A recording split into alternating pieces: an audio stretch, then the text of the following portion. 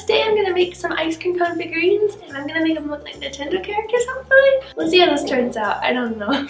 My chinchillas are gnawing in the background. I have some supplies here and let's get going. There are my chinchillas. For this project I'm going to have some styrofoam balls. I'm using the kind of styrofoam that has the holes in it and not the ones that are completely smoothed over. For the actual ice cream cone I'm going to use these little wooden flower pots I found. I have lots of different colors of acrylic paint, some puff paint, the kind that you put on t-shirts, paint brushes, and some cloud clay. Cloud clay is my favorite because it just kind of has this foam-like texture to it. And let's get started!